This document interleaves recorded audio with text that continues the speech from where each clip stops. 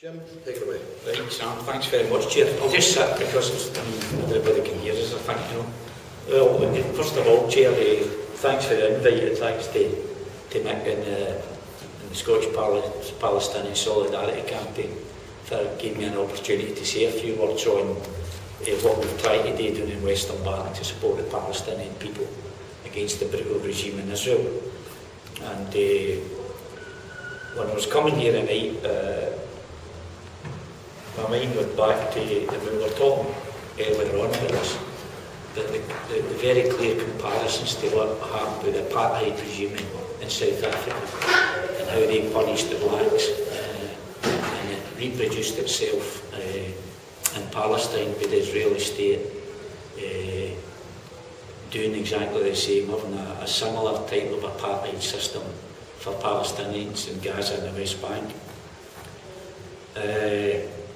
The boycott and divestment sanctions, I think everybody knows, played a huge part in the downfall of declaredness from South Africa and that brutal regime.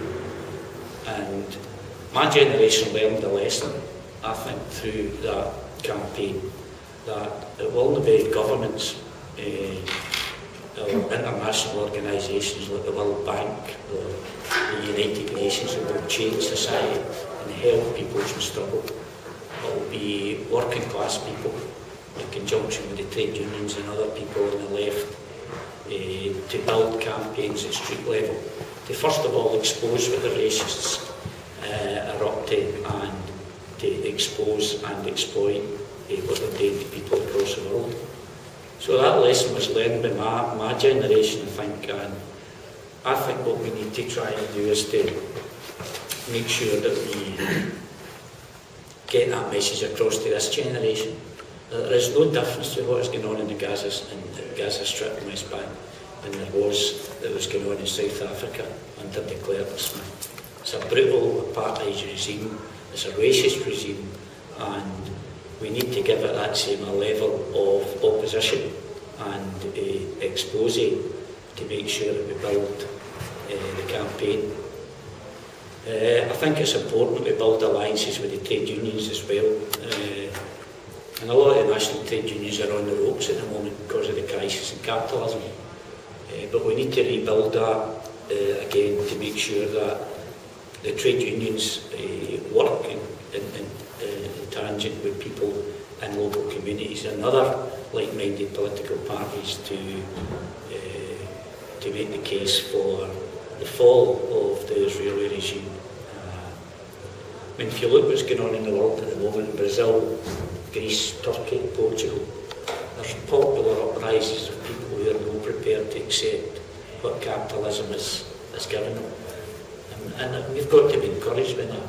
We've got to try and build on that mass feeling of unfairness that capitalism brings to working class in other countries and use that in our work to expose what the brutal regime in Israel is up to in occupied Palestine, which has been quite rightly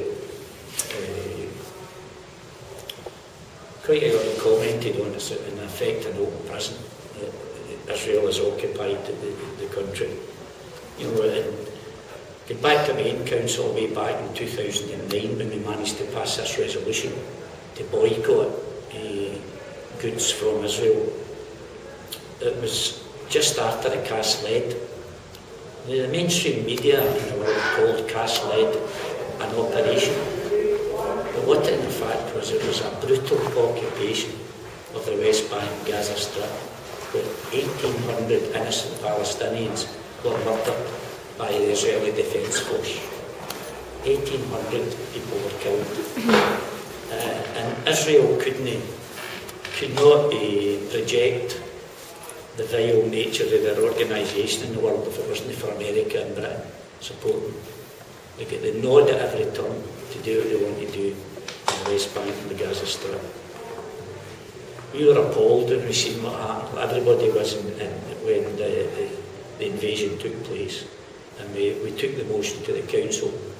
And we had a lot of to and fro before that with the lawyers because they were very, very cautious. But we managed to get a formal words which the lawyers and the council were comfortable with. And what we'd done as activists in West Dunbarton was we started to lay the groundwork in the local media, write letters to the press, local radio, going to speak to tenants groups, trade union branches, laying the groundwork about what we were going to try and do.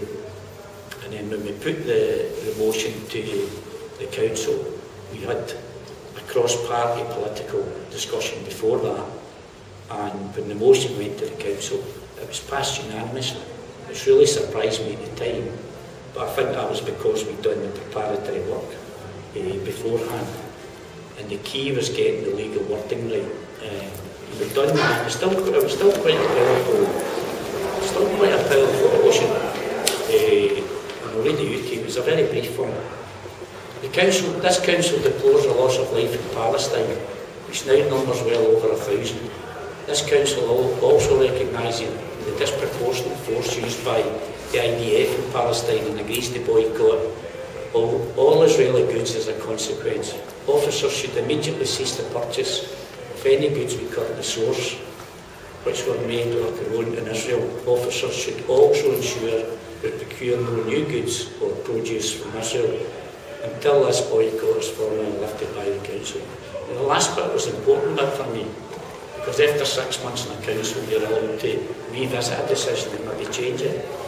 If you get the words in at the end, and it means that the full council is the only organisation can overturn that motion, and it's still in place in 2013. So that was a breakthrough. We got quite a lot of good publicity locally, the local papers and from the local radio station. We also got a lot of vitriolic response from the Zionists across the world, particularly in America and Israel. They were getting threats for their life, threats for their families' lives. We know where you live, all this kind of stuff, you know. But interestingly enough, that actually galvanised the council, because we weren't going to be bullied. We weren't going to be threatened by these people. We were phoning you 2 o'clock in the morning and telling me your granddaughter was in danger. It actually galvanised us. It made us more determined to make sure that we held the line and we were going to expose the Zionists to what they were doing to Palestinians. So the effect that they thought it would have had the exact opposite. And it went to the extremes, that they even brought in the special branch of police. And they brought in the police to explain to us how to open letters, because they were frightened we might get letterbox. And they were explaining to us that we need to check our mail. The mail would need to be sifted through the council before we got it, because they had reports that the Zionists were posting these letters where you opened them up, they had razor blades in them, and they would have ripped your fingers, you know. And we just couldn't believe that. When you look at these Zionists and they talk about how peaceful they are and how violent the Palestinians are. This was the type of people we were dealing with. But you'll never see that in the mainstream media. But that's how vicious they were, you know. So we've done a lot of lobbying of the MP, which was a waste of space, a Labour MP. They were all the same booty a goose. They weren't interested in having a go at Israel or what they were up to.